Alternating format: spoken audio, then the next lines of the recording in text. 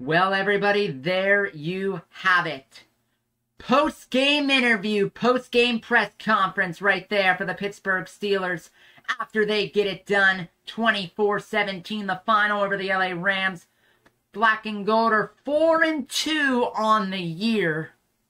And Steelers Nation, make sure to like the video and subscribe to the channel. If you just heard it right there, the words post-game from the quarterback baby, Kenneth Shane Pickett, after he got the dub, talking about that quarterback sneak play on 4th and 1, which I personally believe the Steelers got a massive break, got a massive call on that, with them getting the marker for the first down, but they got it done and they won. They won. That's all that matters. They won. It's 4-2.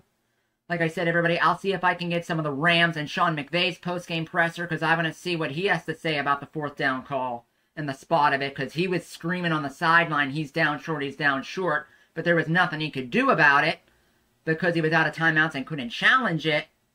But Steelers Nation, black and gold, baby, got it done. 4-2 on the year. And we'll see you next time from the Truth Serum.